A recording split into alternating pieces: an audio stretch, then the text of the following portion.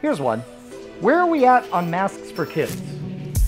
So you may recall we had a video where we're talking about we need to make masks for kids. And I have 5 kids personally. I think you're in that neighborhood.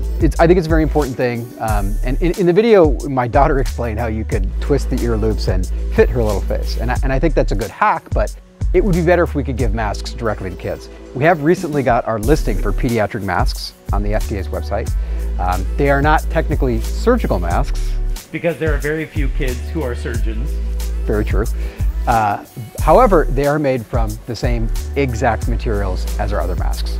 So available now? How soon? It could be any day now. And in fact, if you're really interested, you can sign up. We'll put a link below the video. Our email list always gets kind of the first deals and the first announcements and first access to things.